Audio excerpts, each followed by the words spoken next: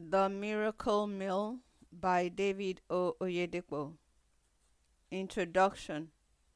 When we were little children in the faith, we used to sing songs like, "When I get to heaven, there will be no more sorrows, no more hunger, no more sadness."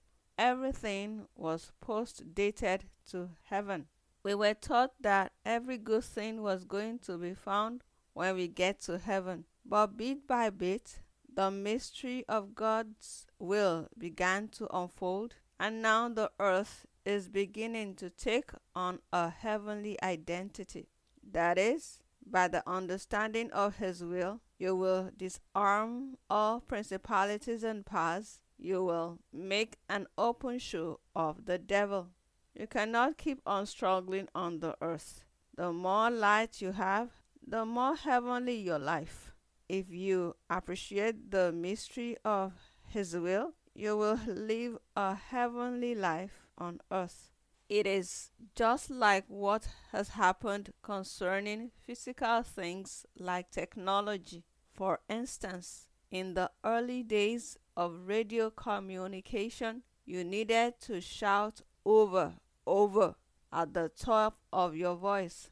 But it is not like that anymore. Now you can talk clearly to somebody in another continent, and the person by your side need not hear what you are saying. Communication has been made easier because of the better understanding of the technology required. Similarly, the things of the Spirit that once seemed impossible and unattainable have become available for all through the unraveling of the mystery behind them. Apostle Paul tells us in Ephesians 3 verse 1 to 5, "For this cause I, Paul, the prisoner of Jesus Christ, for you Gentiles, if ye have heard of the dispensation of the grace of God which is given me to you ward, how that by revelation He made known unto me the mystery, as I wrote afore in few words, whereby when ye read, ye may understand my knowledge in the mystery of Christ, which in other ages was not made known unto the sons of men, as it is now revealed unto His holy apostles and prophets by the Spirit." The apostles and prophets are the custodians of the mysteries of the kingdom of heaven in every generation. Certain things were not known before, but through apostles and prophets they are made known. The nearer we are to the end, the more of those mysteries will be unfolded, and the purpose is to disarm opposition and establish your position in the kingdom. The communion table, or what is called the Lord's Supper, is one of such vital mysteries for your dominion in the affairs of life. When you understand the mystery of the communion table, you gain mastery. You become a master, and this puts you in charge. If you can see what I am talking about, it will service your body forever. You will live like an angel in terms of physical strength, vigor, and vitality. That is why I call it the miracle meal. It is not a church program. It is an instrument for science. It injects a new order of life into your system when you tap into the miracle virtues it contains. Then Jesus said unto them, "Verily, verily, I say unto you, except ye eat the flesh of the Son of Man, and drink His blood, ye have no life in you. For my flesh is meat indeed, and my blood is drink indeed. He that eateth my flesh, and drinketh my blood, dwelleth in me, and I in him." John 6 verse 53, 55 to 56. A combination of the flesh and the blood of Jesus Christ is the highest order of nutrients your body needs. It delivers its mission with all precision. You cannot miss it once you understand what I am talking about. With the help of the Holy Spirit, I will be opening up the mystery of the miracle meal in this book. It will guarantee you a new experience every time you partake of the communion and deliver amazing dimensions of undeniable proofs to you. Chapter 1: The Ultimate Diet. As far as God is concerned, the quality of what you eat determines the quality of life you bear. It determines the quality of health and the quality of vigor and vitality that is operational in you. In Psalm 103, verse 1 to 5, the psalmist said, "Bless the Lord, O my soul, and all that is within me, bless his holy name. Bless the Lord, O my soul, and forget not all his benefits, who forgiveth all thine iniquities, who healeth all thy diseases, who redeemeth thy life from destruction, who crowned thee with loving kindness and tender mercies, who satisfieth thy mouth with good things, so that thy youth is renewed like the eagles." God satisfies your mouth with good things, so that your days are renewed like the eagles. The better the food you eat, the better the health you enjoy. Among the benefits of redemption is the provision of a spiritual menu that guarantees a sound body and flourishing health. When Jesus first introduced this meal, the Bible tells us that, "And as they did eat, Jesus took bread, and blessed and brake it, and gave to them, and said, Take, eat, this is my body. And he took the cup, and when he had given thanks, he gave it to them. And they all drank of it. And he said unto them, This is my blood of the New Testament, which is shed for many." Mark 14, verse 22 to 24. He told them, "My flesh is meat indeed, and my blood is drink indeed." John 6, verse 55. That is, I am giving you the highest form of nutrients you will ever need anywhere in the world. Better than manna. In John 6, verse 48 to 51, Jesus described the value of this meal. "I am that bread of life. Your fathers did eat manna in the wilderness and are dead.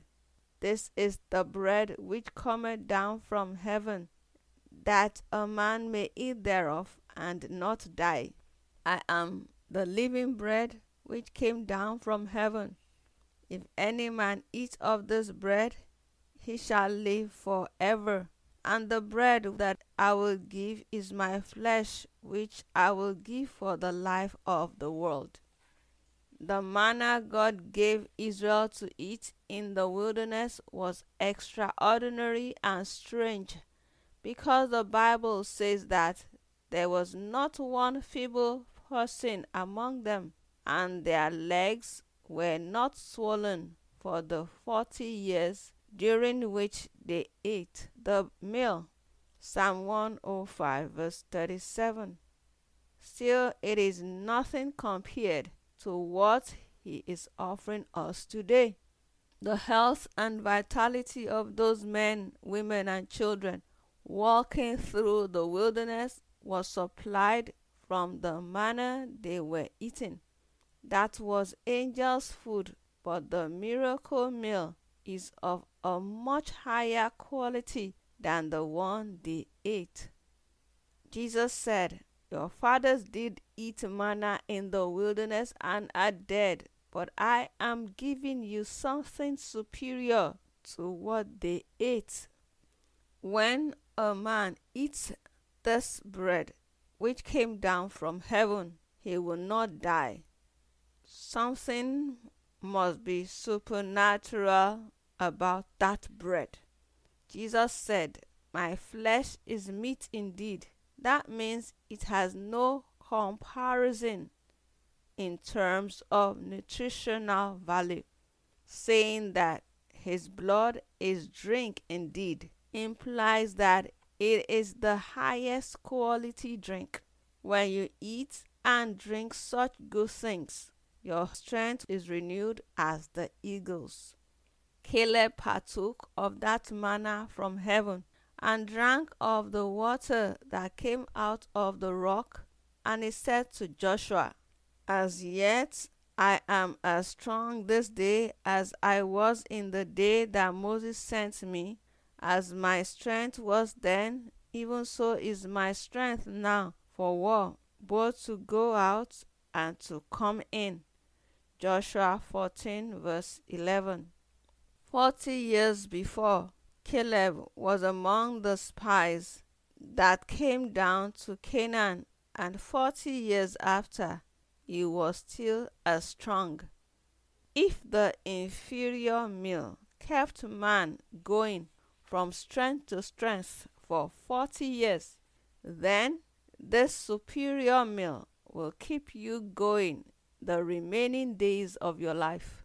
That is why Jesus said, "When you eat of his flesh and drink of his blood, you will live like him." God showed me the mystery of the communion through the teachings and life of Oswald J. Smith back in 1977. I have been servicing my system with this mystery since then. All my veins and my blood are in perfect order. That is partly why I can stand and lay hands on over 50,000 people in a day without sitting down. I have a food to eat that keeps me going with supernatural strength. That was the food of Smith Wigglesworth. He took it daily, and he went to God full of strength and vigor at a good old age. When God opened my eyes to the flesh and blood of Jesus, I was so taken with it that I took it virtually every day. It answered to me in detail. All the weakness and sickness in me died, and life became increasingly more buoyant. This meal is designed for strength, health, and longevity. If you take it with the correct spiritual perspective, expect to be strong, healthy, and to fulfill the number of your days. Chapter 2. Nutrition Information. During communion service in church, I tell the people, we are not here to partake of snacks. We are here to partake of a New Testament mystery that will give you natural mastery over all forms of weakness, all forms of sickness, and all attacks of death. The communion is one of the mysteries of God designed to actualize the flow of eternal life in your system. It is designed to renew the flow of that life that is immune to all forms of sickness and disease. Taking the miracle meal will only produce a miracle for you if you appreciate the place of understanding. In Psalm 82 verse 5 to 7, the psalmist said, "They know not, neither will they understand. They walk in the darkness. All the foundations of the earth are out of course. I have said, ye are gods, and all of you are children of the Most High. But ye shall die like men, and fall like one of the princes." Lack of understanding causes you to walk in darkness and lose control in the affairs of life. When you know and understand what God is saying and walk in the light of it, you live in the realm of the miraculous. When you are armed with knowledge of the value of the miracle meal, and you have a requisite understanding of how it works, you can practically apply yourself to it. Then you shall not die like men, or fall like one of the princes. That is why I will give you what I call the nutritional information about the miracle meal. Your depth of understanding of this provision ultimately determines your level of divine benefits from it. The flesh. Jesus gave details of the nutritional value of his flesh when he told his disciples, "This is the bread which cometh down from heaven, that a man may eat thereof and not die. I am the living bread which came down from heaven.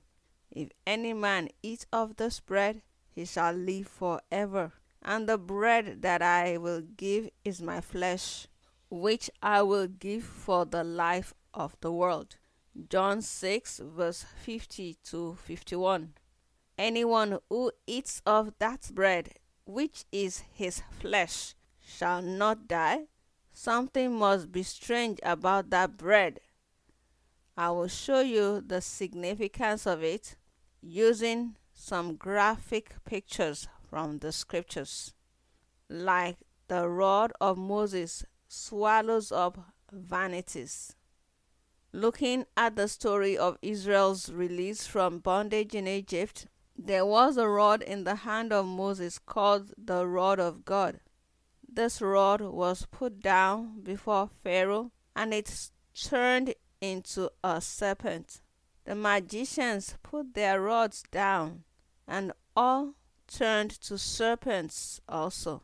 However, the Bible says the rod that Moses put down swallowed up all the rods of the magicians. And when Moses took up his rod, there was no excess weight of the other rods swallowed up, showing that those rods were vanities. They were non-entities. From the prophecy of Isaiah, we understand that Jesus is the original rod of God. He is the rod that came out of the stem of Jesse. Isaiah 11 verse 1. The interpretation of this in relation to the miracle meal is that when that rod goes into you in form of the flesh in the miracle meal, it swallows up everything that is tying down your system or ravaging your body. Hey, there's death in the pot. There's another graphic illustration in 2 Kings 4 verse 38 to 41. One of the sons of the prophet went out to gather herbs to add to their pottage for lunch.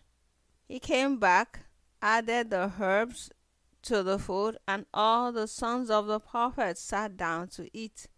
But as they tasted the food, their entire body system turned upside down, and they cried out to Elisha, "There is death in the pot." Verse 40.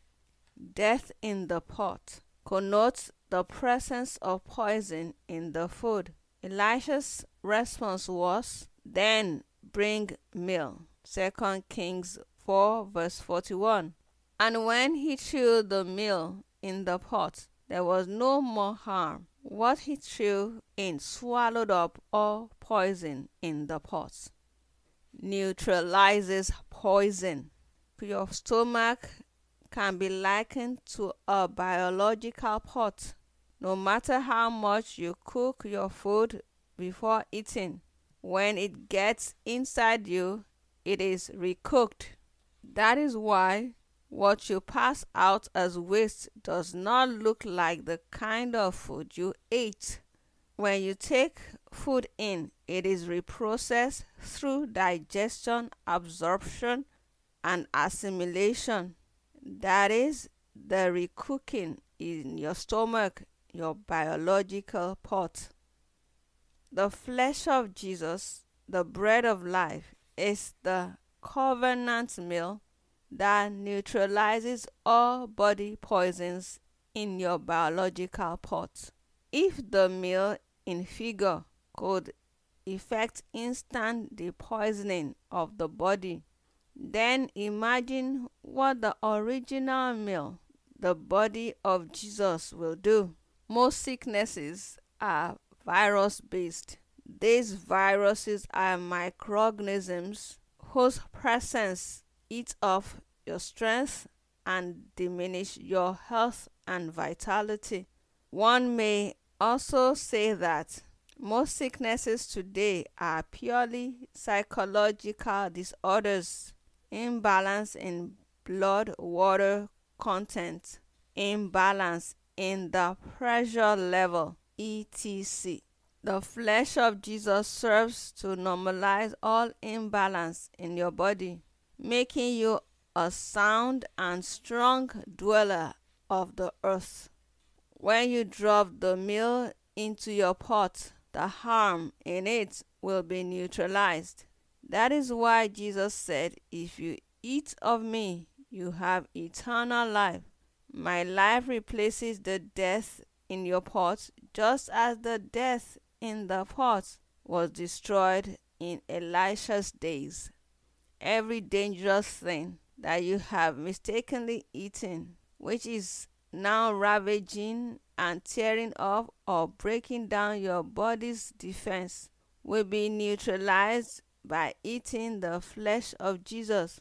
Any form of poison responsible for partial blindness, deafness, stomach disorder, chest problems, heart disease, blocked arteries, every form of body poison, including AIDS, which is the breakdown of the immune system, will be swallowed up in victory by the meal of life. As you partake of the meal, see it as waging a total war against death. Look at whatever has not been planted by God in your life, and just picture the rod of Moses and its dramatic manifestation before Pharaoh. Whatever that rod was in the hand of Moses is what the flesh of Jesus is in your stomach. It will swallow up every contrary thing there. When the meal was cast in the pot, death was terminated. Likewise, when the flesh arrives in your biological pot, every poison hovering around your entire system is neutralized instantly. See the flesh go through your lungs, liver, kidney, etc. to establish the Creator's balance in all your organs. An eye-opener. The flesh also serves as an eye-opener, as we see in the encounter the disciples had after the resurrection of Jesus. And it came to pass, as he sat at meat with them, he took bread and blessed it and brake and gave to them. And their eyes were opened, and they knew him, and he vanished out of their sight. Luke 24, verse 30 to 31. When Jesus gave them his flesh, their eyes were opened, and they knew him. As the disciples ate the bread, the rod went through their bodies, swallowing up everything holding them down, and suddenly their partial blindness disappeared. This is one of the mysteries behind the breaking of bread. Based on this teaching, a number of outstanding testimonies have been recorded in our church. Brother Solomon, for example, went blind after a venomous snake spat in his eyes, but he stood on this revelation concerning the communion and received his sight. I quote his testimony as shared during one of our services at Freight Tabernacle. It was about 9 p.m. as I was entering a compound. The light went off and I had the instinct to turn back, but I took steps further. As soon as I entered, I felt that there was somebody standing behind the wall.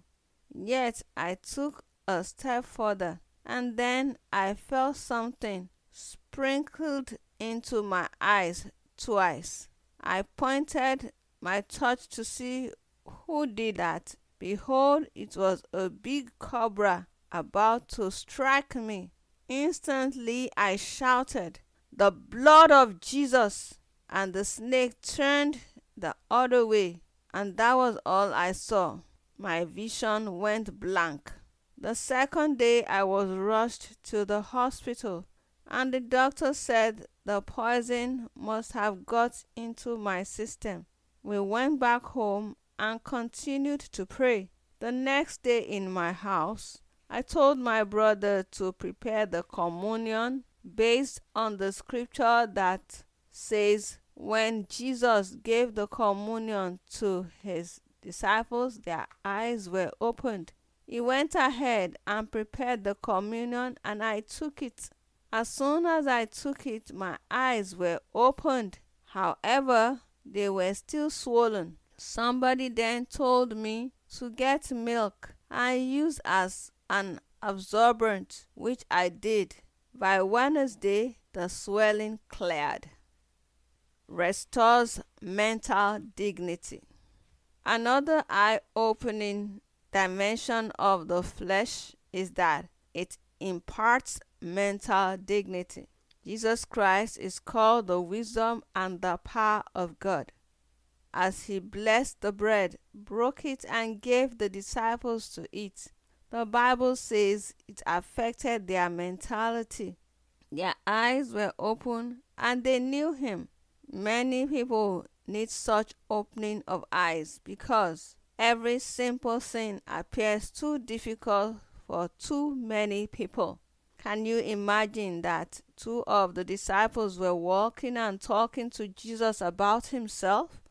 Do you know what happened in Jerusalem to one man called Jesus of Nazareth? They were asking him.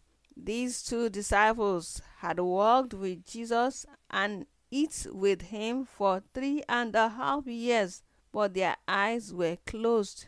They did not know him until after he gave them his flesh. All the wonders of life have their roots in the wisdom of God. So when God opens your eyes in a particular area, his wonders attend to the insight you have received. The miracle meal enhances the opening of the eyes of your understanding. When you see a spiritually dull Christian, one who does not know the will of God and how to walk in it, and is a daily concern, one of the treatments he needs is the miracle meal. Just serve him the communion. His eyes will be opened and he will know what to do. His struggles will end. No matter how impossible any situation seems, Jesus knew what he was going to do. John 6 verse 6. At every communion table, there is a supernatural opening of your eyes that connects you to the wisdom of God, which in turn commands the wonders, miracles of God. I have said it several times that I have never needed to pray about my family. Why? Because I know what to do to keep it running peacefully, and it has been doing so. I cannot pray for money for this ministry. Never. Why?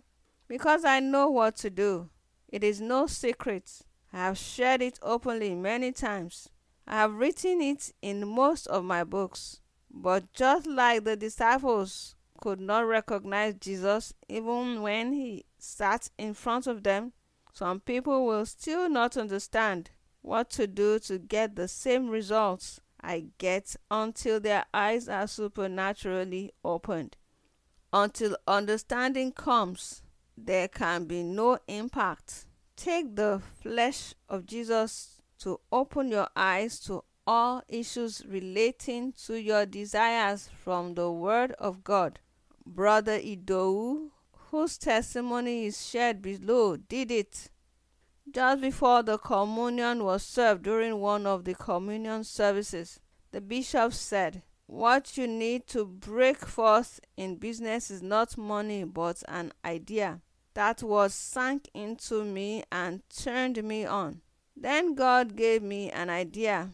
I got home, gathered the stipends from my industrial training program, and went to the market to buy some men's fabrics. I started selling them to my colleagues at work, and I began making good profit. Along the line, my boss called me and said, "That is a smart idea." With time, we came together and God gave us another idea. We agreed to start servicing supply orders. By the end of that year, I had 21,000 naira from supplying men's fabric and other materials, and 38,000 naira from supplying petroleum products, all amounting to 59,000. I simply traded with ideas and they were multiplying. I give God all the glory. As you partake of his flesh, every mental degradation, mental blockage, loss of memory, and so on will be cured, and there will be a resounding restoration of mental dignity. The blood. Every person's state of being is traceable to the content of his blood. The life of the flesh is in the blood. Leviticus 17 verse 11. I believe that is why Jesus introduced the mystery of the communion to give you and I mastery over all challenges. I am told that the white blood corpuscles are the soldiers of the body that help to attack every stranger in the system. If white connotes righteousness and Christ is the ultimate of righteousness, I see his blood as the spiritual soldier in your body. It launches a divine attack on any satanic manifestation, or what I refer to as buying and selling in your body. This is what one mother, Mrs. F. Bello, used to flush out a foreign object in her little daughter's system. I was in my house one day when the children shouted, "Mommy, water!" I asked, "Water for what?" They said my little girl had swallowed a 50-kobo coin. As soon as I remembered the blood of Jesus, I was at rest. I asked my children to bring me a cup of water, which I sanctified to be the blood of Jesus, and prayed. After praying, I addressed the 50-kobo she had swallowed. "You 50-kobo, you are a stranger, and a stranger is not permitted to live in God's temple. Therefore, as my daughter takes this blood of Jesus, you must come out." I gave her the blood I had sanctified to drink. On Thursday, I came from the communion service, believing strongly that if my daughter took the communion again, the stranger would be flushed out. She took the communion, and on Friday, when I came back from work, I met my elder sister who said, "Mommy, congratulations." And I replied, "God is good." She then told me my daughter had excreted the 50-kobo coin. God is faithful. When Jesus gave the disciples his blood, he said, "This is my blood. As often as you take it, you are doing it in remembrance of me." You will be living like me, and whatever could not floor me will never be found in you or be able to bring you down. Whatever could not resist me will not be able to resist you. Luke 22 verse 19 to 20. 1 Corinthians 11 to 25. Paraphrased. Exempts from satanic assaults. The blood of Jesus can be likened to the Passover blood in Egypt. Wherever the angel of death saw the blood, he passed over. In that situation, the blood of the Lamb was for the exemption of God's people from the evil befalling others around them. That blood was put on their doorposts, but now we are talking about the blood you are drinking and absorbing into your body. Jesus is the Passover Lamb of the new covenant, and drinking his blood is the seal of exemption from the wickedness of the devil. 1 Corinthians 5 verse 7. Everything was done to bring Israel out of Egypt, yet Pharaoh would not let go until God introduced the blood weapon. Then Pharaoh was urgent upon them to leave. The blood of lambs brought them out of Egypt, and none of the diseases of Egypt could follow them. After an encounter with the blood of Jesus in the miracle meal, none of the diseases ravaging the world will be able to follow you ever again. That is the power in the blood of Jesus. It is the seal of our covenant exemption from all satanic assaults. Covenant stronghold. Another picture of the blood is seen in Zechariah 9 verses 9, 11, and 12. Rejoice greatly, O daughter of Zion. Shout, O daughter of Jerusalem. Behold, thy king cometh unto thee. He is just, and having salvation, lowly, and riding upon an ass, and upon a colt, the foal of an ass. As for thee also, by the blood of thy covenant, I have sent forth thy prisoners out of the pit wherein is no water. Turn you to the stronghold, ye prisoners of hope. Even today do I declare that I will render double unto thee. The blood covenant here is our stronghold against all satanic assaults. In the book of Job, we are shown the validity of the blood. His flesh is consumed away that it cannot be seen, and his bones that were not seen stick out. Yea, his soul draweth near unto the grave, and his life to the destroyer. If there be a messenger with him, an interpreter, one among 1,000, to show unto man his uprightness, then he is gracious unto him, and saith, Deliver him from going down to the pit. I have found a ransom. His flesh shall be fresher than a child's. He shall return to the days of his youth. Job 33 verse 21 to 25. God has found a ransom for us in the person of Jesus Christ by the blood price he paid. Jesus is the ransom for the entire world, and his blood is the ultimate price paid to make you enjoy the ultimate life.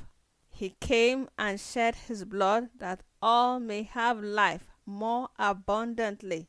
John 10 verse 10b. When he drained his blood on the cross, the earth could not stand it.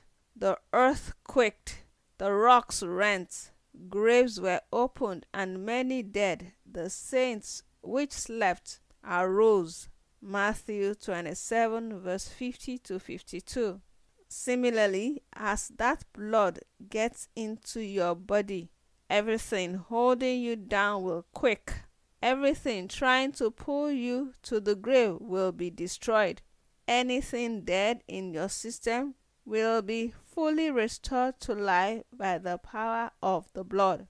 Every zero sperm count, dead womb, dead ovaries, whatever is called dead will be quickened back to life by the power in the blood contained in this miracle meal.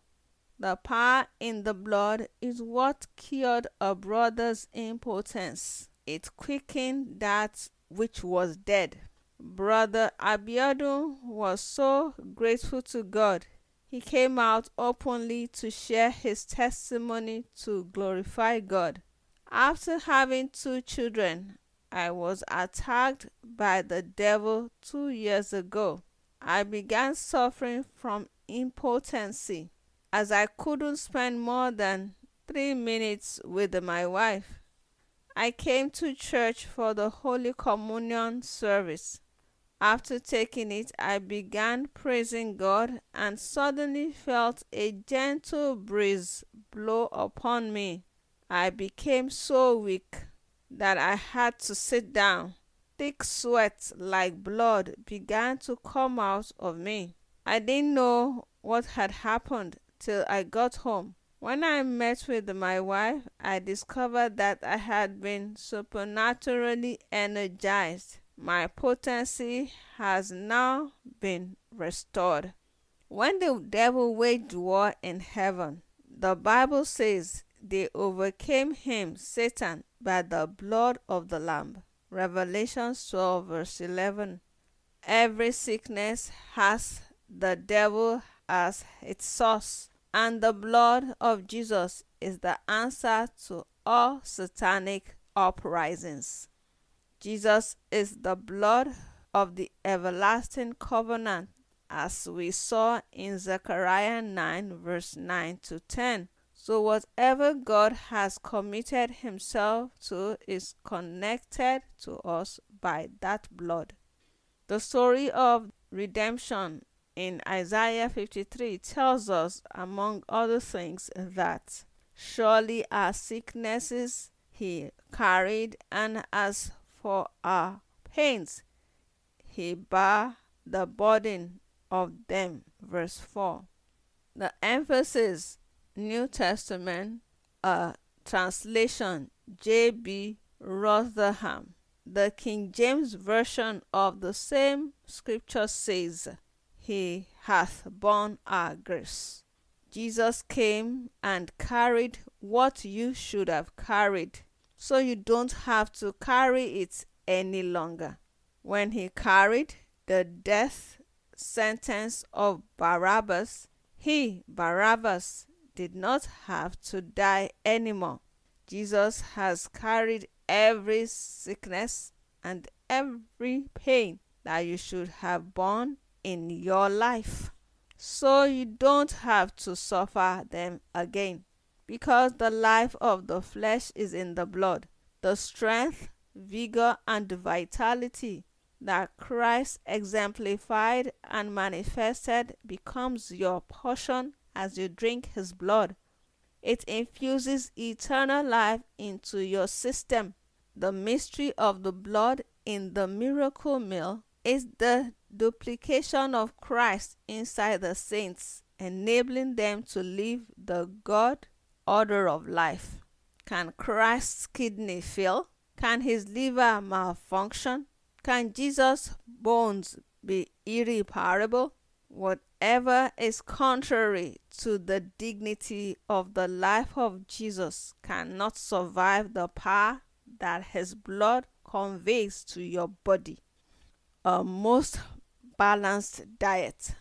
By now, I expect that you have a proper understanding of the blood and the flesh of Jesus Christ. It is a most balanced diet, an unbeatable combination in spiritual warfare. The blood is the answer to every satanic assault, and the flesh is the covenant antidote for every psychological imbalance and body poison. This kind of understanding is what gives you automatic access to your benefits of divine health. Taking the flesh and blood is not enough. Taking it with understanding is what guarantees outstanding results. It is Jesus' free offer of redemption which constitutes an eternal insurance for spiritual and mental soundness as well as physical fitness. Chapter 3. Medical value. Many are crying today, "We wish we were in Europe. We wish we were in America. Oh, if only we were very rich." Why?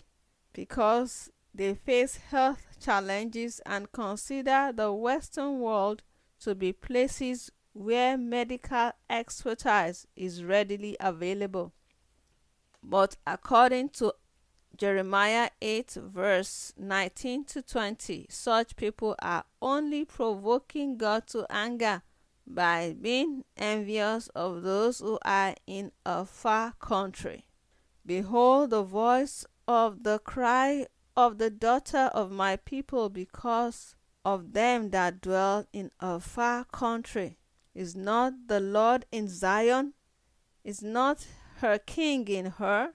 Why have they provoked me to anger with their graven images and with strange vanities?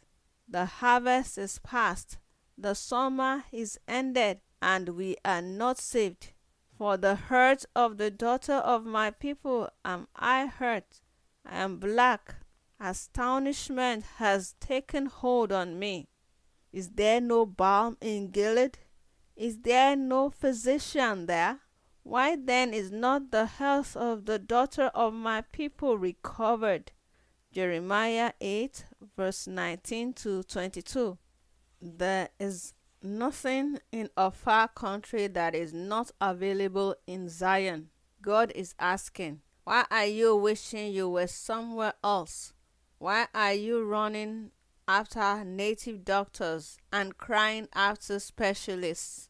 Is not the Lord in Zion? Is your king not at hand? There is nothing in a far country comparable with what Zion has to offer. There is a balm in Gilead, but the people are still battered, buffeted, oppressed, and shattered, because the balm has been ignored and the physician has been disregarded. To paraphrase the scripture quoted above, God is saying, I am hurt, I'm bothered, I'm affected. These people don't recognize the physician, nor do they appreciate the balm. That is why they remain in their sickness. Who is this great physician? The great physician. In the story of the man sick with palsy, Jesus introduced himself as the physician the sick have been waiting for. He said he has come to call the sick and to heal them. They that be whole need not a physician, but they that are sick. But go ye and learn what that meaneth. I will have mercy and not sacrifice, for I am not come to call the righteous, but sinners to repentance.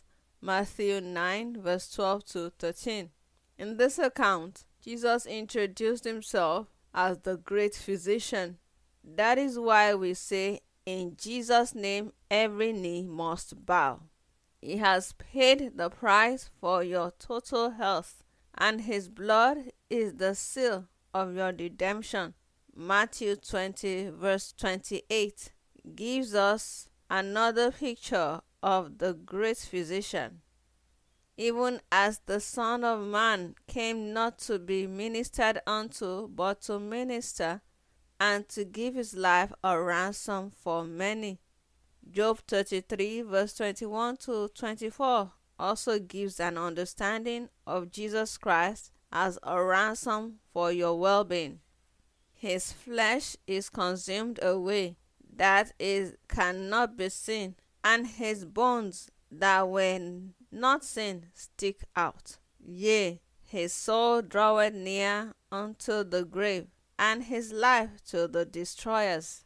If there be a messenger with him, an interpreter, one among 1,000, to show unto man his uprightness, then he is gracious unto him, and saith, Deliver him from going down to the pit. I have found a ransom. Jesus gave himself as a ransom for many, and when you are born again, you are numbered among those many. You are freed from the torment of the destroyer, because God has found a worthy ransom in Christ. The pit cannot hold you, and no sickness can consume your flesh or make your bones stick out. I have presented to you the great physician, the worthy Lamb of God, the acceptable ransom for the life of many, Jesus Christ, the Son of the living God. I will present to you one of the vital balms that he personally prescribed for you to enjoy health and vitality. This is what is called the Holy Communion, the miracle meal. No sickness or disease can escape its power or potency. When you understand the great physician and you embrace the great prescription, you enjoy great deliverance. The great prescription. It is not enough to have a specialist as your family doctor. You must also be willing to embrace his prescription in order to enjoy the benefits of his expertise. In the same way, if you accept Jesus as your Redeemer and Physician, you must take what he prescribes. This is what he came to offer. I am the living bread which came down from heaven. If any man eat of this bread, he shall live forever. And the bread that I will give is my flesh, which I will give for the life of the world. The Jews therefore strove among themselves, saying, How can this man give us his flesh to eat? Then Jesus said unto them, Verily, verily, I say unto you, except ye eat the flesh of the Son of Man, and drink his blood, ye have no life in you. Whoso eateth my flesh and drinketh my blood has eternal life, and I will raise him up at the last day. For my flesh is meat indeed, and my blood is drink indeed. He that eateth my flesh and drinketh my blood dwelleth in me, and I in him. As the living Father has sent me, and I live by the Father, so he that eateth me, even he shall live by me. John 6 verse 51 to 57. Jesus has introduced himself as the physician. Now he introduces to us the balm for our total health. Eat his flesh and drink his blood. You will not experience any disease throughout your stay on the earth. Jesus said, when you eat his flesh and drink his blood, you will live by him. In other words, I will live in you. I will live out my life inside you. You will be possessed with my strength. You will carry my kind of grace and exhibit my kind of vigor. John 6 verse 56 to 57, paraphrased. I'm not bragging. I'm only making my boast in the Lord. My body has never received drip once. Just recognize the great physician. Embrace his great prescription, and you will live a great life. Jesus offered himself to infuse life and replace death in the lives of men. Eating his flesh and drinking his blood is like having a blood transfusion in the hospital. Blood transfusion. In the field of medicine, we understand that there is a process called blood transfusion, and people go through it to maintain their health under certain conditions. This can be used to explain what happens at the communion table. For Jesus to say, "Drink my blood and eat my flesh so you can live by me," means that the communion represents a spiritual blood transfusion. There is a transfusion of eternal life, that is, divine life replacing natural life. I like to describe it as a union between the immortal and the mortal. Immortality swallowing up death in our mortality. What is being transfused is not natural but spiritual. So medical science may not be able to appreciate it. The communion is the highest form of spiritual administration as far as health is concerned, for the life of the flesh is in the blood. Leviticus 17 verse 14. Sister Akinbode's testimony clearly attests to this. I had been coughing persistently for the past 4 years. During the communion service, the bishop said, "You are taking the blood of Jesus and you are eating his flesh. The communion will be a blood transfusion unto you. Take and be free in Jesus' name." I caught the word blood transfusion. Immediately this dawned on me. I took the communion and the cough stopped instantly. Now I can sleep freely without coughing. I am really free from the oppression of the devil and his torments. Today I am completely whole and free from the bondage of the spirit of cough. Jesus said, "He that eateth me, even he shall live by me," meaning shall live like me.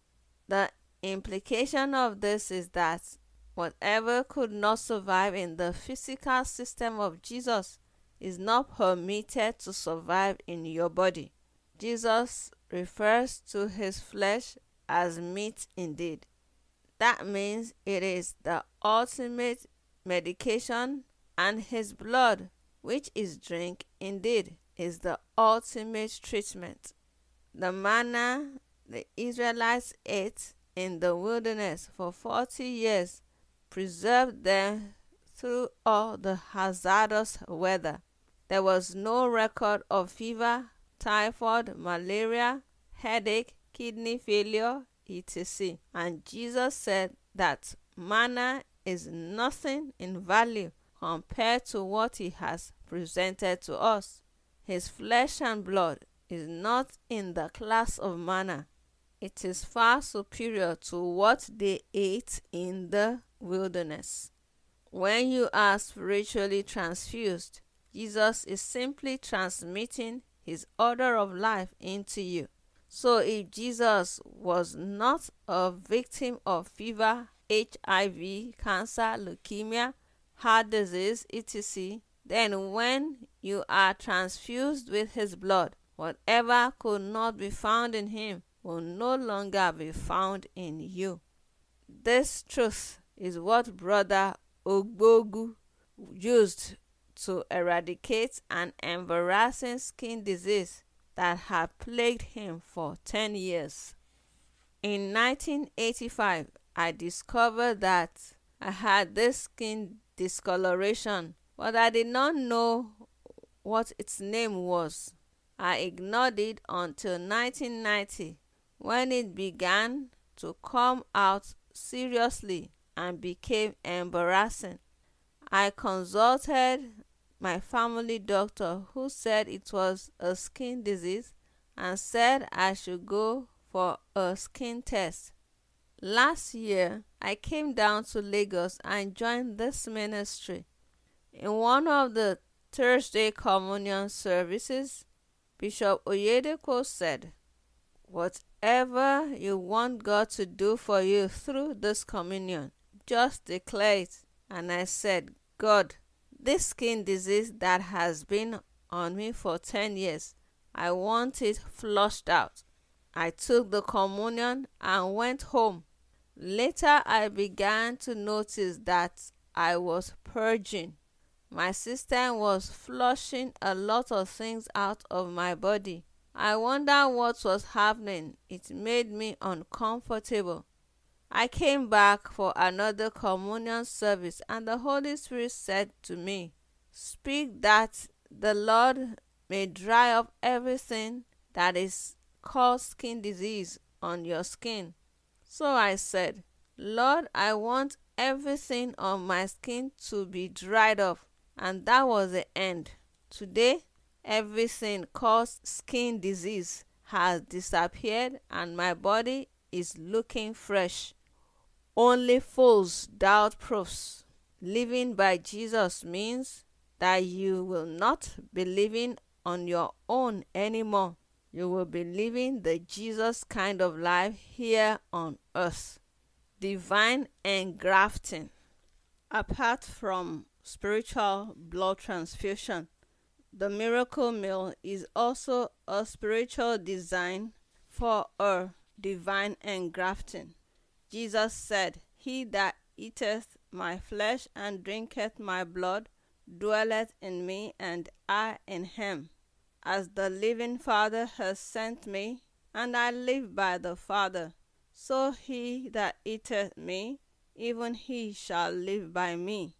John 6, verse 56 to 57. This means that as you partake of the flesh and the blood, you are grafted into the Son. So it is the life of the Son that begins to flow in you. Therefore, whatever cannot handle the Son can no longer handle you. I would like you to see yourself in a laboratory, as it were, when taking the communion. Remember, Jesus said he is the vine and we are the branches. John 15, verse 5. So as you eat and drink the miracle meal, see the angelic technicians regrafting you into the vine, so that the life of the vine begins to flow freely into your system. This means that every anti-redemptive thing will go out of your system as you ingest his flesh and blood. Now, with this picture of engrafting in your mind, let me ask you the following question. If Jesus was on the earth, can you imagine him being tested positive of HIV? Can you imagine him testing positive for an enlarged heart or kidney failure? Can you imagine any biological reason that could have made it impossible for Jesus to have children? Just read Mrs. Olukunle's testimony and see how she overcame 10 years barrenness with the miracle meal. In 1987, I did the family planning program and stopped it in 1989. At our expected time for another baby, it refused to come. Everything got stagnated for 10 years. In 1998, I attended the Word of Faith Bible Institute, WOFB, and I was able to understand the Word more than ever before. I believed in the blood of Jesus. So, at every communion service, I would ask God to remove blockage and dryness in my womb. In October 1999, my husband and I read the book Satan Get Lost as the book of the month. After reading the book, God spoke to him one night after the family altar to go on 7 days fasting and prayer, rejoicing in him. He told me and I encouraged him to do it. He did it and finished on a Wednesday. We came to the communion service the next day, after which I missed my period. In the course of the pregnancy, I was asked to do a scan and it was shown that the baby was coming breech. This normally causes fear, but with the word of God, I was not afraid. I believed that God, who knew how I conceived, will see me through. So I began to confess safe, normal, and quick delivery. On the day of delivery, I took the communion, and with the word of God revealed from Romans chapter 1 verse 16, I received power and was delivered of a bouncing baby girl safely. I even left the hospital same day. Jesus is the vine, you are the branches. He came as an extension of the Father, and he was operating by the energy of heaven. Now he has connected us to himself by the mystery at the communion table. The communion is not some form of religious snack.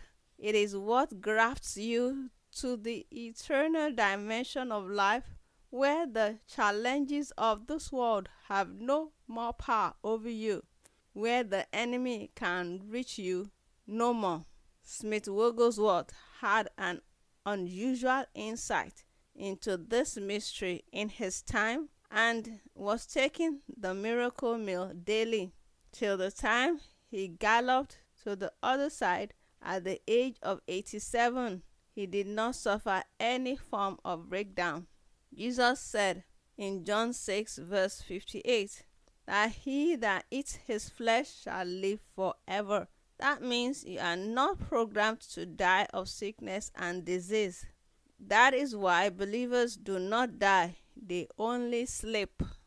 So expect that on the day you are going, you will go with a smile after blessing your children's children to the third and fourth generation. The miracle meal is not just designed to heal disease. It is the only known medium for dealing with the harassments of death. Field of specialization.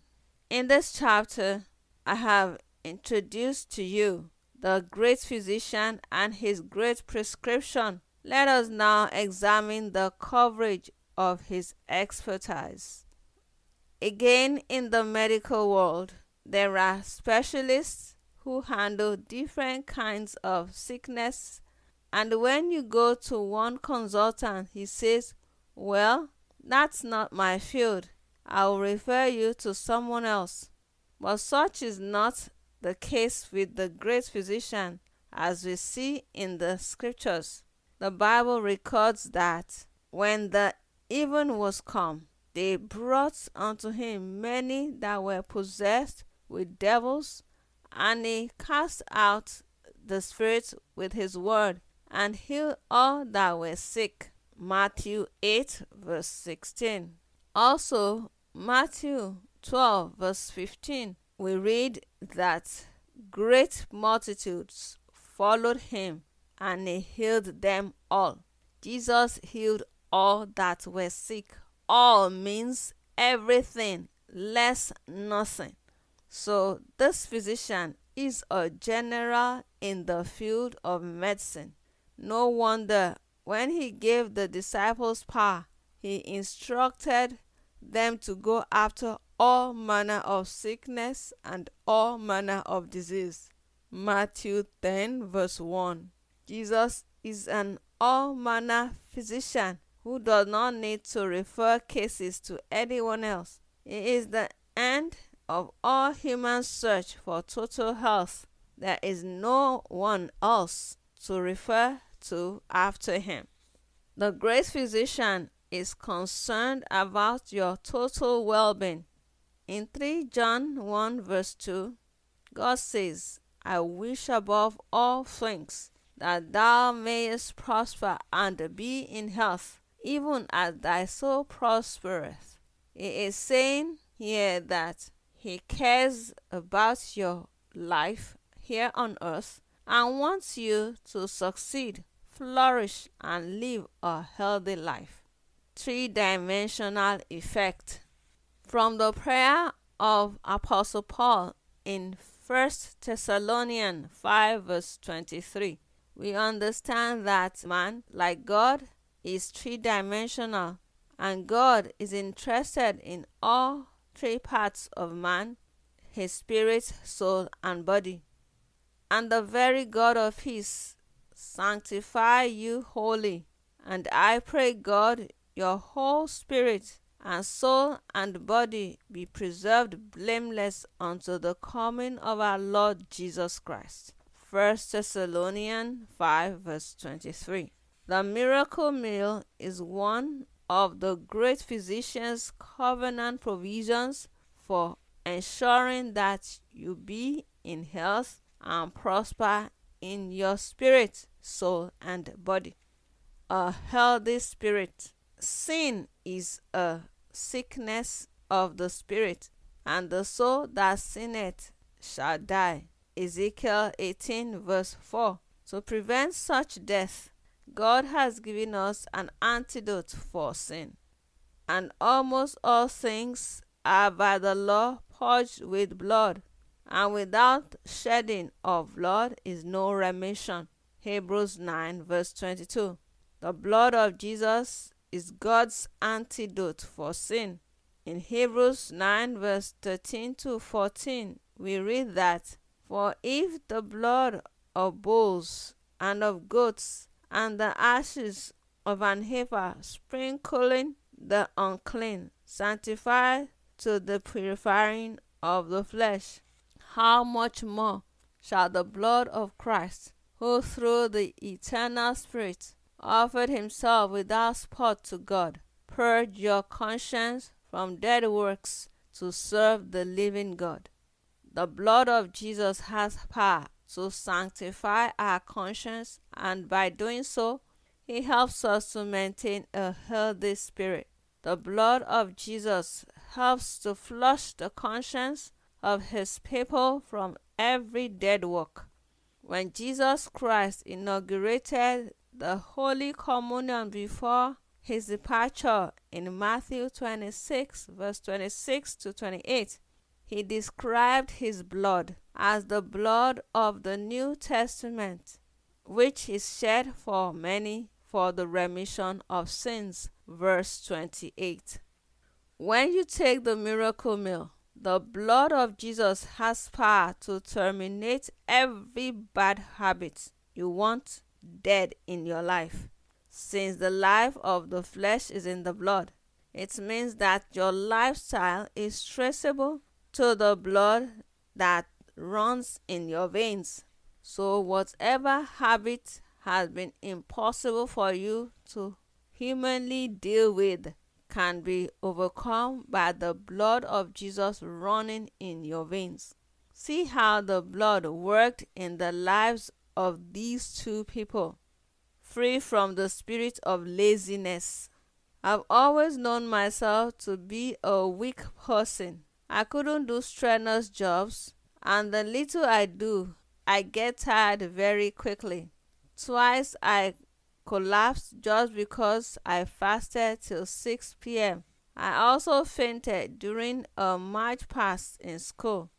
When I got to the higher institution, I also missed my early hour lectures because I always woke up late.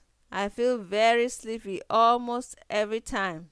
It was terrible, but I couldn't help it. My parents and sisters complained, but I just couldn't stop the terrible habit. My second name became Ole, the Yoruba word for lazy. On Thursday, 8th of August, during the communion service, the bishop said, "If you're not ready to walk, don't take this communion. It is an energy-giving drug." I caught that, and that was it. My life changed. I began to wake up at 5 a.m. I hardly have any siesta now. I can't comprehend where this strength came from. I now work very hard at home, and everybody now respects me.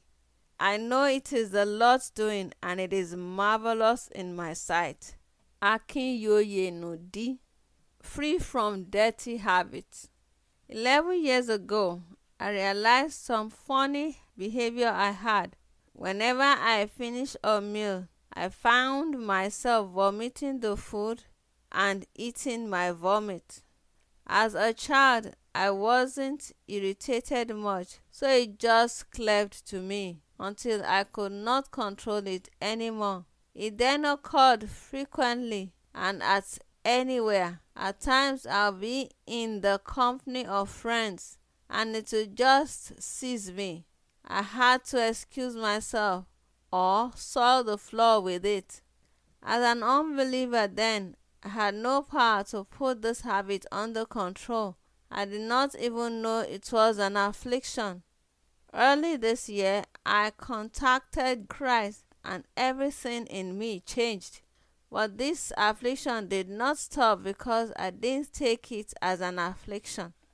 During one of the midweek services, the bishop talked about the blessings and curses of Deuteronomy 28, and it concluded by saying, anything that is not in Christ that is in you is an affliction of the devil.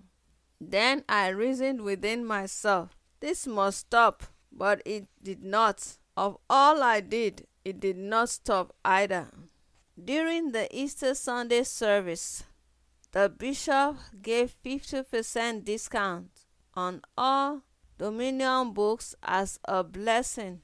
I had longed to buy the book The Blood Triumph, which I couldn't due to the crowd at the bookstore. The following Tuesday communion service, I sat next to a friend, and as we were discussing, a boy walked up to her and handed a brand new copy of The Blood Triumph to her. I desired to read the book. In fact, I was obsessed with it. Before she finished writing her name on it, I had asked her to lend me the book. She was adamant and refused, but I pleaded and finally forced her against her wish, and she did. That night, I woke up and glanced through its chapters. The next day, I read it and studied it again. Of all I remembered while studying the book, the bishop said, "The blood is God's last card." Then it struck me. If all have failed, the blood can and will heal me of this age-long affliction. I took some water, prayed over it, and declared it to be the blood. I sprinkled my room, myself, and drank the rest of it, prophesying that the blood cannot fail. Jesus has taken my infirmities. I am not a thief. This affliction is not mine. I return it to the sender. Till today, that dirty habit has never appeared again. Praise God, the blood triumphed again. Dan Amudo F. When Jesus was on the earth, no sin was traceable to him. He even stood up and asked the crowd one day which one of them could convict him of any sin. John 8, verse 46. Jesus was the sinless Lamb of God. It was in his blood to live right and pure, truthful and faithful. As Paul put it, he who knew no sin became sin for us, that we might be made the righteousness of God in him. 2 Corinthians 5, verse 21.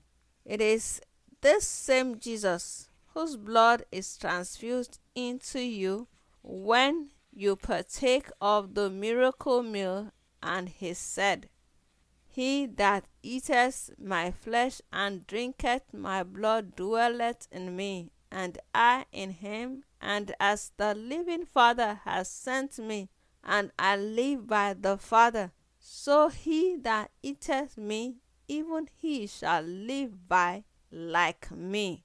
John 6, verse 56 to 57. A healthy mind. When Jesus was on the earth, everyone was amazed at his wisdom. He had a unique mind and displayed an enviable dimension of wisdom. It is recorded in Matthew 13 verse 54 and Mark 6 verse 2 that people who saw his actions and heard him speak were astonished and remarked, "From whence has this man these things? And what wisdom is this which is given unto him, that even such mighty works are wrought by his hands?" Mark 6 verse 2. The blood of Jesus in the miracle meal has power to transform your mental faculty from ordinary to extraordinary among your peers. After his resurrection, Jesus sat to eat with his disciples and took bread, broke it, and gave it to them. As he did so, their eyes were opened and they knew him. Luke 24 verse 30 to 31. Their understanding was enlightened. Jesus gave them bread, his flesh, and as it entered their mouths, it affected their soul, that is, their mental faculty. The miracle meal guarantees a productive mind that will make people marvel at your understanding. Healthy body. Finally, the communion guarantees a strong and unique body. For as often as ye eat this bread and drink this cup, ye do show the Lord's death till he come. 1 Corinthians 11 verse 26. As often as you take the miracle meal, you are showing and telling the world, "He died my death so that I can live his life. He was broken for me that none of my bones shall ever be broken. His body was battered so that my own should be kept intact." This is what Mrs. Ifezue tapped into that prevented her from having a cesarean operation. In the 9th month of my pregnancy, the doctor insisted that I must do an x-ray. After doing it, the report came that my pelvis is narrow, the baby was too big, and I will not be able to make it by natural birth. So I raised the report up and prayed. After praying on the report, I went to the doctor's office, declaring that I was not going to do any operation. I went home and told my husband, who said, "Whose report would you believe?" I said, "The Lord's report." He said, "Let us go for communion service." When I came for communion service, Pastor Faith Oyedepo was ministering, and it was as if she was talking to me as she said, "Whose report would you believe?" My husband just looked at me and laughed. Immediately I was convinced that as soon as I take the communion, every yoke would be broken, and as I did, all my nerves became relaxed. The week after, I was in the clinic and another doctor attended to me, referring to the report that I wouldn't make it without an operation because the baby was too big. Nevertheless, I declared again that I will make it because I know the God I serve. Then I went on a fast the next day and worshiped God in a way I had never done before. After the worship session, I went into labor. Before we got to the hospital, the baby came out right there in the car. When we arrived at the hospital, the baby's weight was checked. It was 4.2 kg. The doctors were surprised that I had no tear nor cut. I was examined for internal bleeding, but there was none. God did it, and I give him all the glory. This woman had something to show all the medical personnel, just as Jesus said that as often as you eat his flesh and drink his blood in remembrance of him, you will have something to show for it. You will be showing the validity of his death till he comes. Whatever he died for will be evidenced in your life to show that he did not die in vain. Covenant toast for total health. When Jesus said, "This is my flesh," he was saying, "I'm giving you my divinely prepared body for your own weekly one." In John 4 verse 31, the disciples were hungry and went to town to buy some food. When they returned, they met Jesus preaching and they implored him to take some food, but Jesus said they should not bother. He could go on without food. He said, "I have food to eat that you know nothing about." John 4 verse 32 paraphrased. In the days of the early Christians, sickness was a stranger in their assembly because they were addicted to partaking of the flesh and the blood of Christ on a daily basis.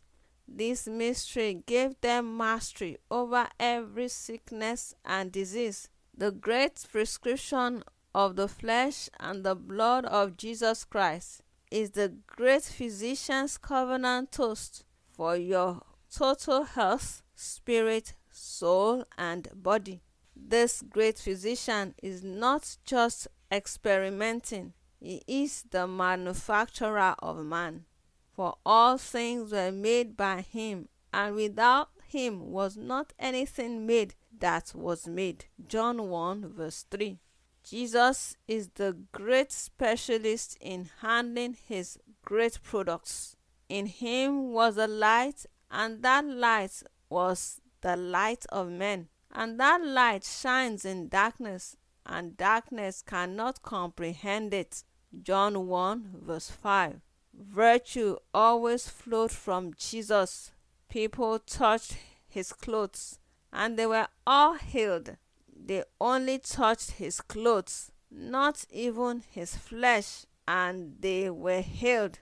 Now you are not just touching, you are eating his flesh and drinking his blood, so your case is settled. Chapter 4. Dine by faith. Faith is a must. It is not enough to take the blood and the flesh of Jesus Christ. It will only deliver to you according to your depth of faith, not according to the volume you eat or drink of it. Two blind men went to Jesus, crying to have their sight restored, and he asked them, "Believe ye that I am able to do this?" They said, "Yea, Lord." Then Jesus touched their eyes, saying, "According to your faith be it unto you," and their eyes were opened. Matthew 9 verse 27 to 30. This story shows that coming around the table is not enough for the delivery of your desires. You must come believing, otherwise nothing is delivered. Every time you come to Jesus for a miracle, he will always ask you the faith question, "Believe ye that I am able to do this?" As a matter of fact, no spiritual exercise has value without faith. As Apostle Paul tells us, "Whatsoever is not of faith is sin. It is dead, it cannot deliver." Romans 14 verse 23. Without faith, giving offering, praying, anointing your head, or taking communion, etc., is a dead activity. It can never enjoy productivity. What is faith? Faith is not a mystical subject. Faith is a tangible and describable force. One of its greatest definitions comes from Romans 4 verse 20 to 21, which speaks of the Abrahamic covenant. The Bible says Abraham staggered not at the promise of God through unbelief, but was strong in faith, giving glory to God, and being fully persuaded that what he had promised he was able also to perform.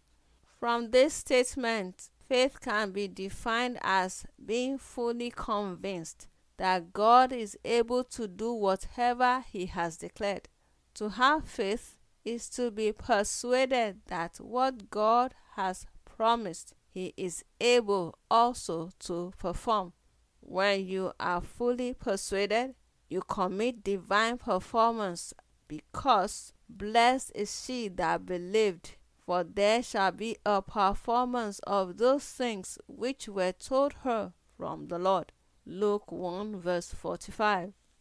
Having faith is being fully persuaded to a point where you do all that the word commands with delight, to the point where it becomes your thought pattern and what you speak of freely without wavering.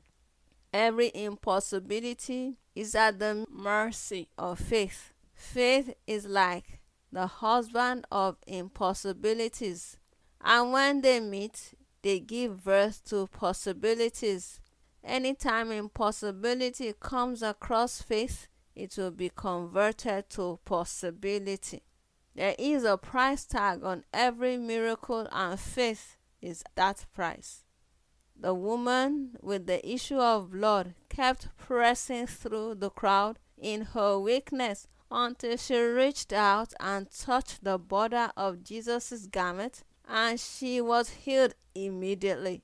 After Jesus identified her as the one who provoked virtue to flow from himself, he said to her, "Thy faith hath made thee whole. Go in peace." Luke 8 verse 43 to 46. That woman's faith made her whole, not her struggle to press through the crowd.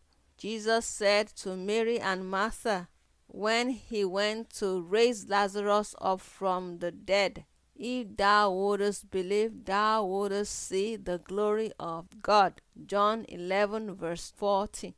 In other words, no matter how dead the situation is, if I can see faith in you, I will turn it around.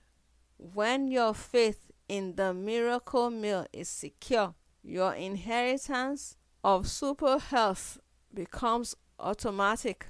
As many as believed Jesus, John said, to them gave he power to become the sons of God. John 1 verse 12. So what you believe is what you automatically become. The place of understanding. Ask the Holy Spirit to help your deep understanding of the miracle meal at all times. Jesus said that is his ministry in John 16 verse 12 to 13. "I have yet many things to say unto you, but ye cannot bear them now. Howbeit, when he, the Spirit of truth, is come, he will guide you into all truth. For he shall not speak of himself, but whatsoever he shall hear, that shall he speak, and he will show you things to come." Understanding is very important, and it plays a key role in the application of your faith. Understanding is the eye of the mind, the force that converts words into pictures. As understanding converts the word you hear or read into vivid pictures, faith becomes automatic, and what you believe, you supernaturally become. Faith remains the ever-winning force in the race of life. The foolishness of faith is the winning ticket in the race of life. Or how do you explain how a person whose eyes were blinded by snake poison that defied medical treatment could take the miracle meal in faith and have his sight restored?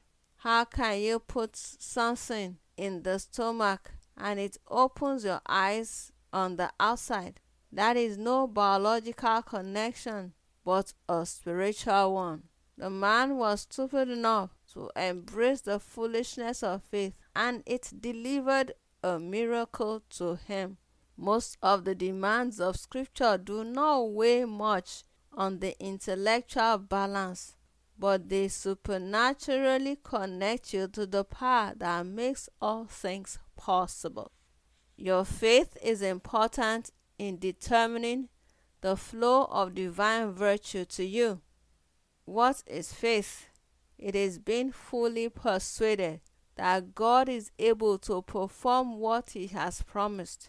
It is a living force drawn from the living Word to produce living proofs. Faith is not just believing that God can do something. Faith is being moved to prove that you believe, and when you are moved to act on what He commands, God is committed to perform.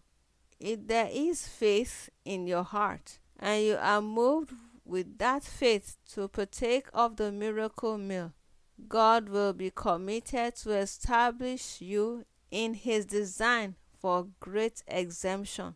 I would like you to see the flow of life from the vine into your body as you partake of the miracle meal. See that flow flushing out everything that is contrary to your total health. See the blood of Jesus that you drink as your covenant initiation into the realm of divine health, that no sickness or disease will be associated with you anymore. As you partake of the bread, which is His flesh, see every mental blockage being destroyed as your eyes become opened. The greater your faith in the miracle meal, the greater results you will experience, and you will become a wonder to the world around you. Chapter 5. How to prepare. Jesus Himself practically demonstrated the preparation and application of the miracle meal. In case the disciples were wondering if they will need to cut up His body after His death to get at His flesh and blood, Jesus must have thought it necessary to demonstrate what it meant. And as they were eating, Jesus took bread and blessed it and broke it and gave it to the disciples and said, "Take, eat, this is my body." And He took the cup and gave thanks and gave it to them, saying, "Drink ye all of it, for this is my blood of the New Testament, which is shed for many for the remission of sins. But I say unto you, I will not drink henceforth of this fruit of the vine until that day when I drink it new with you in my Father's kingdom." Matthew 26, verse 26 to 29. We see from the verses quoted above that as Jesus and His disciples were eating, He took from the bread they were eating and broke it, calling it His flesh. He did not send anyone to go and import or buy special bread from any country or location. Neither was there any need to bake some form of special bread for the communion. Jesus did not ask if it was leavened or unleavened bread they were eating. Whatever type of bread is normally taken in your home or locality is all that is required. Taking the cup they were drinking from them, Jesus said, "Drink ye all of it, for this is my blood. I will not drink henceforth of this fruit of the vine." Verse 27 to 29. He called what they were drinking at that very moment His blood of the New Testament. It was not a specially brewed drink imported from anywhere. He did not ask if it was from Jerusalem or not. Jesus referred to the contents of the cup as the fruit of the vine. So it was a fruit drink that he called his blood. That means this blood is available anywhere people live. You don't have to order for the drink specially. Anything you drink in your home is communion mystery worthy.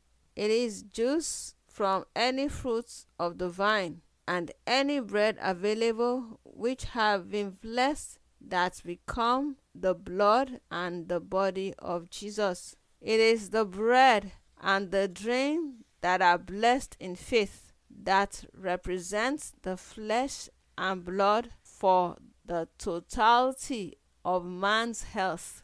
Therefore, the religion of looking for special bread from Jerusalem, Bethlehem, Judea, or anywhere else does not arise. Preparation of the miracle meal is as simple as ABC.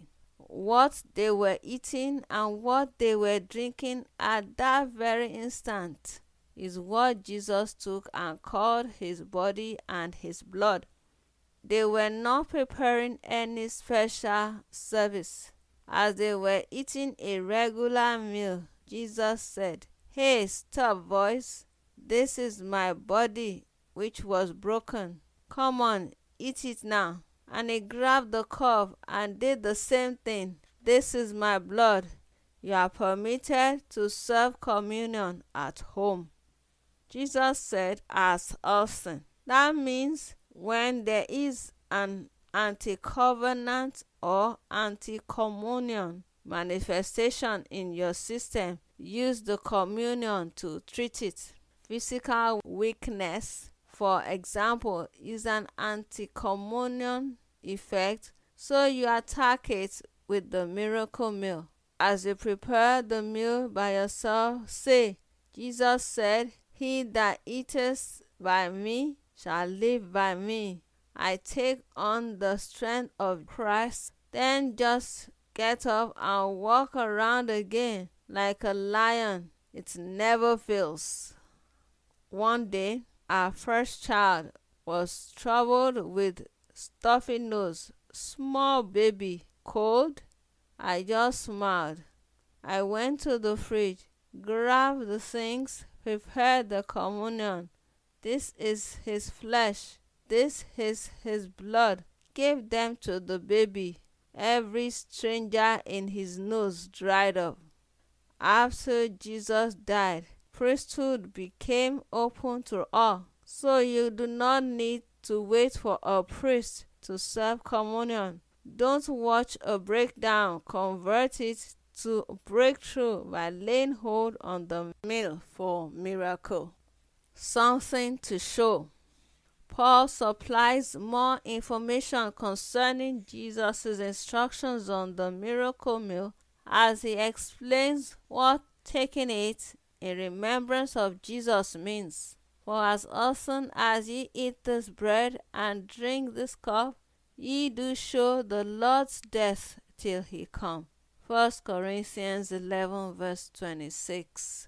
The miracle meal is designed to enhance the reality of the work of Christ's death in the life of the believer. People will begin to see the value of his death in your health, strength, and vitality till he comes.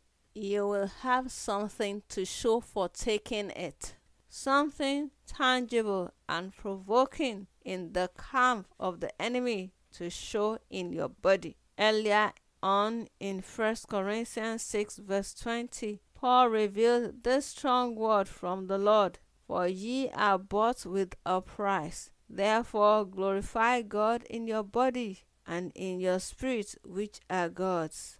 There is a blood price on your life. If you are born again and that blood offers you the right to a super healthy life.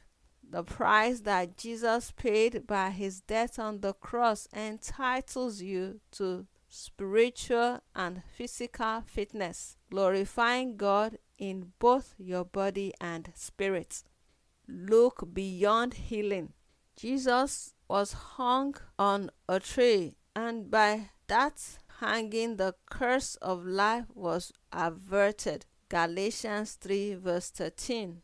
So every curse disappears at the instance of the communion. Before he died, he was flogged, stripes were laid on him, and the Bible says, by his stripes you were healed. Isaiah 53 verse 5.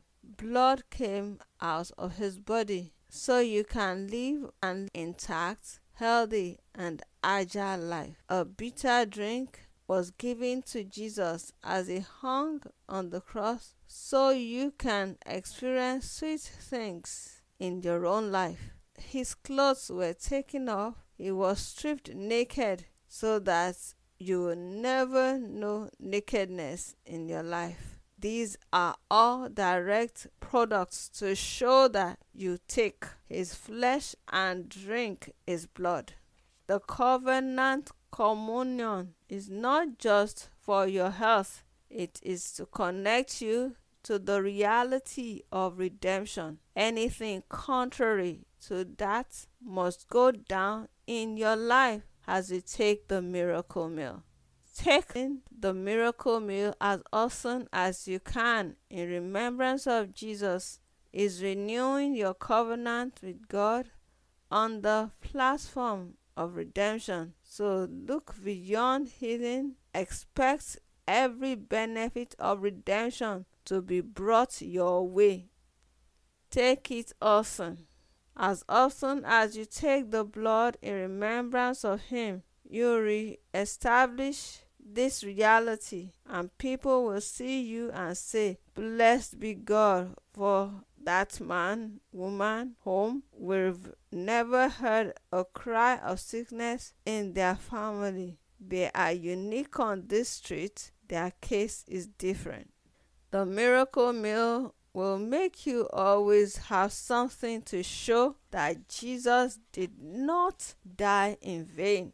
It is meant to be an awesome thing to show all the devils that somebody already died for you. So when you take his flesh and you drink his blood, you will be demonstrating the reality of the price paid for you to glorify God in your body and your spirit, which are his. You become unkillable because it is the only anti-death drug in the world. You can't beat it. Eating the miracle meal is an invitation to a world of hopes that truly Jesus took away your infirmities and bore your griefs, and your sins are forgiven. Everything Jesus died for will begin to find enviable expression in your life. Apart from the congregational communion, you have the scriptural right to administer the communion in your homes. That is God's strategy for keeping us strong, healthy, alive, and set apart from the sickly world that we live in. Table manners. Although you are to take the flesh and blood of Jesus often, it should not be taken anyhow, eating and drinking unworthily. Paul the apostle said in 1 Corinthians 11 verse 27 to 30, "Wherefore whosoever shall eat this bread and drink this cup of the Lord unworthily shall be guilty of the body and blood of the Lord.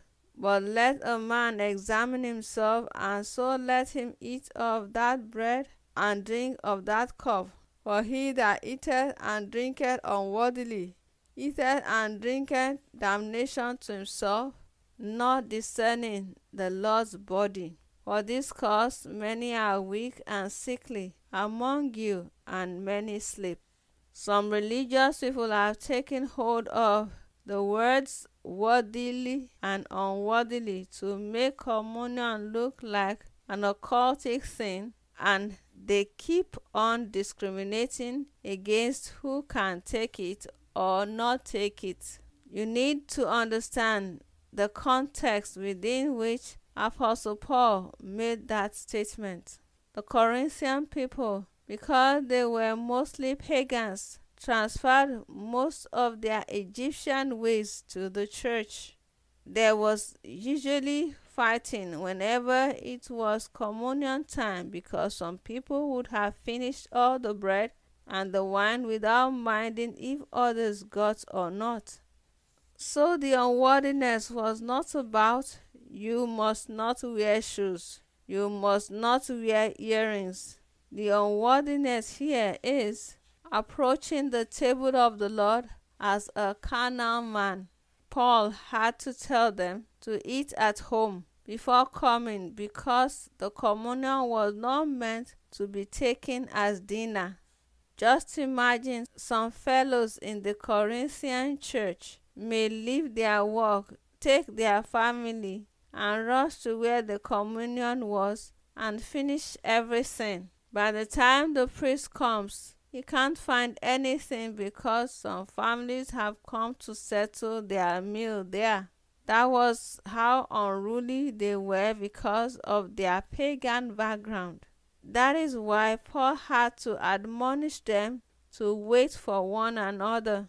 Wherefore, my brethren, when ye come together to eat, tarry one for another. And if any man hunger, let him eat at home, that ye come not together unto condemnation, and the rest will I set in order when I come. 1 Corinthians 11 verse 33 to 34.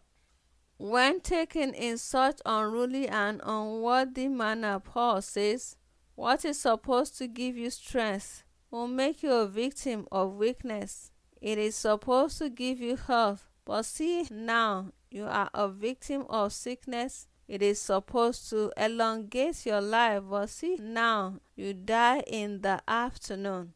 1 Corinthians 11 verse 29 to 30 paraphrased. The word sleep in verse 30 does not mean siesta, but death.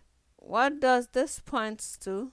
It means that the miracle meal is designed for strength, health, and longevity if taken with the correct spiritual perspective. Paul is saying, don't mistake the meal for just any snack.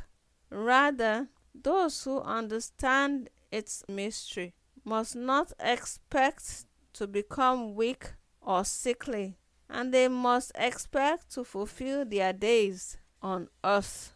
These are direct products of taking the blood and the flesh that constitutes the miracle meal.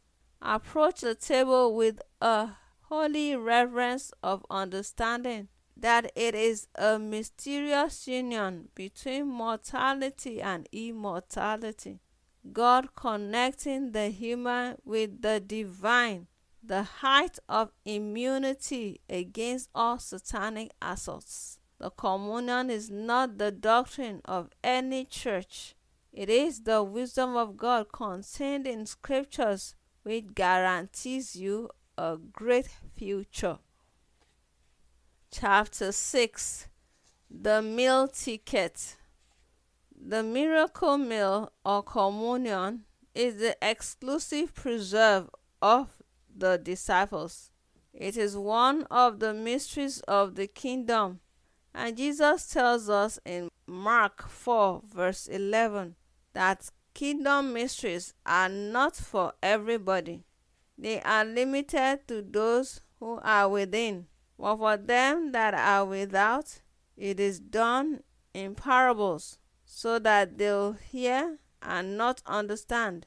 They will see, but they will not perceive. See also Matthew 13 verse 11 to 14, Luke 8 verse 10. If you are a child of God, then you are one of those who are within, and this makes you a candidate for the mysteries of the kingdom of heaven. It is not magic. There is a difference between mysteries and stories. Only the sons of God can access the mysteries. Any fool can understand stories but only the sons of God can access the mysteries. You should not mistake the stories for the mysteries. Stories are lifeless. The Bible says the letter killeth, but the spirit giveth life. So you must aim at catching the spirit behind every scripture. Catching that spirit is accessing the mystery. Kingdom mysteries are not magic or mystics.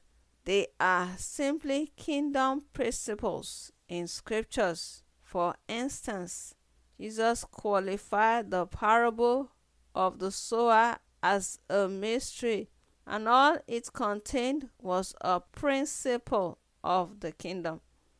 The mysteries of the kingdom are things that can be understood and applied to real life, but it takes the Spirit of God to gain mastery of those principles.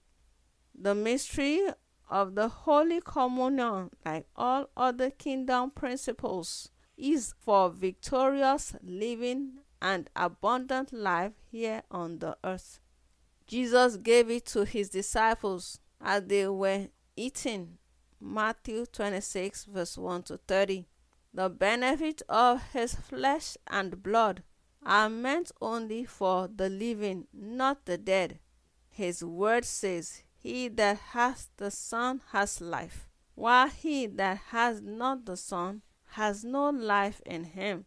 Until you have Jesus as your Lord and Savior, you do not have life. And the dead don't require the virtue in the miracle meal. God hates waste. He does not lavish his miracles on people. Don't settle for crumbs. Jesus told the Syrophoenician woman who came to him for her tormented daughter's healing that divine healing is the children's bread, and it is not right to cast it to the dogs. The woman, refusing to be rejected, said, "But dogs can eat from the crumbs that fall from the master's table," provoking Jesus to say, "O woman, great is thy faith." Matthew 15 verse 28. The health that men and women enjoy outside the body of Christ can be likened to crumbs that fall from the table. All that doctors can do at best is to attempt a repair. Only the great physician has the license to restore, and his ministry of restoration speaks through the communion, the flesh and the blood of Jesus Christ. That which you cannot obtain from a far country will be delivered into your hands through the miracle meal of the communion. It will bring the release of creative miracles and diverse surgical operations. As the redeemed of the Lord, you have a right to the table and a right to live a super healthy life. Crumbs don't fall from the table every day, do they? Now, if the dogs in your house will depend only on crumbs, how many of them will still be alive today? You prepare food specially for your pets because you don't want them to die. So hanging around for crumbs is waiting for your health to totally crumble. What you need is to secure the ticket to access the table, and that meal ticket is freely available through Jesus Christ. You must be born again. Until you have Jesus as your Lord and Savior, you don't have a right to the table. That is why when the woman came to Jesus and said her daughter was grievously tormented of the devil and needed divine help, Jesus said miracle healing was children's food and must not be given to dogs. Matthew 15 verse 26. That is why he said, except a man be born again, he cannot see the kingdom of God. John 3 verse 3. Salvation is the meal ticket, and key to endless access to the supernatural nutritional value of the miracle meal. The wisdom of God for your exemption from all plagues and crises. The reason why many miss this wisdom is because of its simplicity. It appears too cheap to be real, and so many complex and complicated people don't regard it. They say, "Is that all?" with disdain, just like Naaman the leper, captain of the Syrian army. Naaman was told by the prophet Elijah to go and dip himself in the river Jordan 7 times and he will be healed. But he said, "No way. There are cleaner waters where I am coming from. I have a swimming pool in my house. How can I go and dip inside that river?"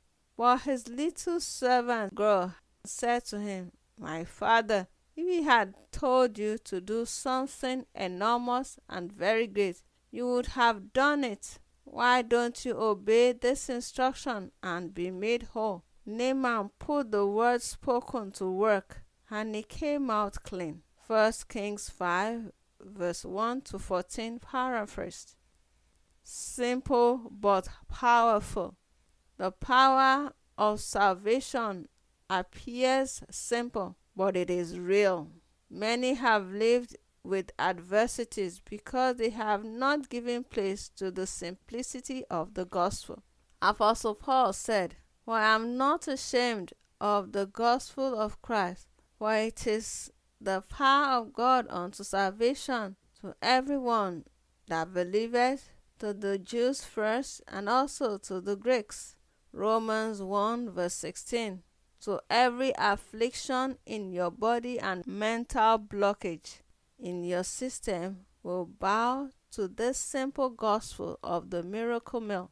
The devil capitalizes on the simplicity of the gospel to confuse ignorant people by saying, "How can you just take communion and say that what doctors have called incurable or terminal is healed?" But the foolishness of God is wiser than men, and his weakness is stronger than men. Naaman was initially too complex and sophisticated for the victory he was looking for, but there was a servant nearby who said, "Why not do it?" and he came back clean. He heard the truth, but until he did it, he could not get results. I call on you who have read up to this point of this book to be foolish enough to believe all I have been saying about the miracle meal. If you want to enjoy the covenant of total health, then you have to become connected and stay connected to the source by accepting and keeping Jesus Christ as your Lord and Savior. One of the powerful mysteries of the miracle meal is the mystery of the duplication of Christ inside the saints who receive it with faith. As we embrace the realities of these practical truths and begin to walk in them, we will begin to experience the miraculous. Expect from now that the beauty, the color, and the glory of redemption shall remain reflective in your life as you take the miracle meal with better understanding in Jesus' name. Amen.